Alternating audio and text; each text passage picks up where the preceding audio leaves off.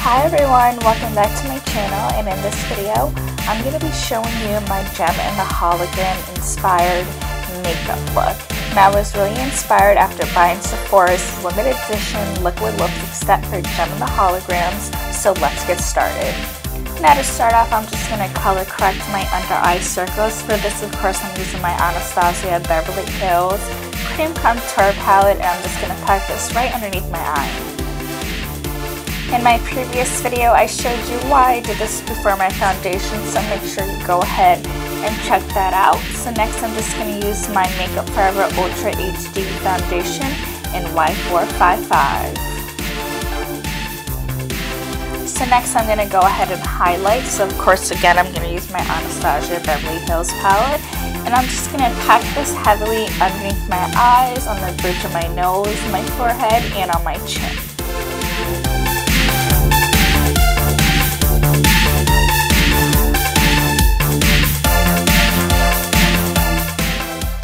So of course I'm going to go in and contour, and I'm just going to use the darker shade because I want to give this more of a glam kind of modern look but still have that 80s vibe to it.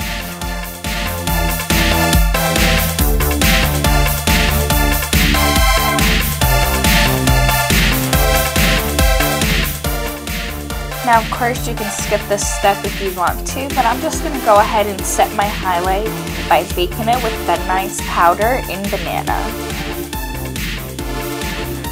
Now I primed my lids before I did this, but the eyelid primer that I used gave it a metallic finish, so you definitely want to get one that has more of a subtle finish. So for this, you just want to go ahead and take some hot pink eyeshadow, and you just want to brush this all in your crease. Now the next thing you want to do is just block out your lids, kind of like you're creating a cut crease, but not really. It's just so that you have, you know, a base down for when we put the bright pink underneath.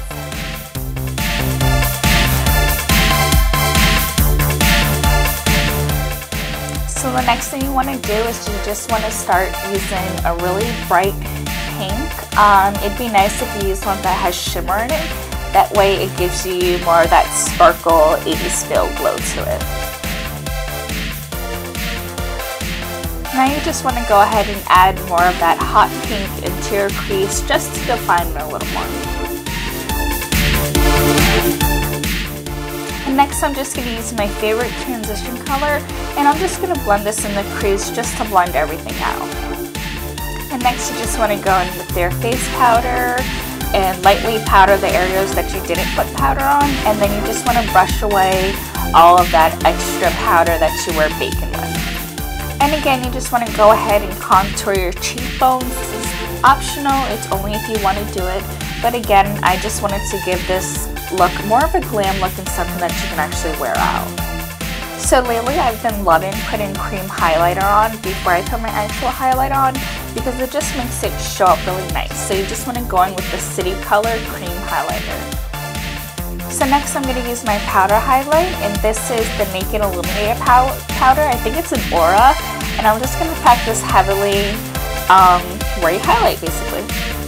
Okay, so the cool part, I'm going to go in with my Gem Limited Edition liquid lipsticks. I'm going to put this really dark pink one on first, and then I'm just going to pack the glitter on top.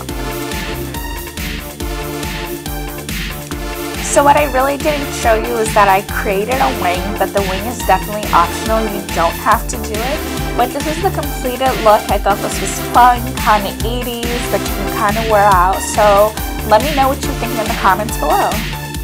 So make sure you check out my previous videos. Here are my social media links. Make sure to connect with me. I'm always active and I always respond. So don't forget to subscribe to my channel, and from one beauty lover to another, see you soon.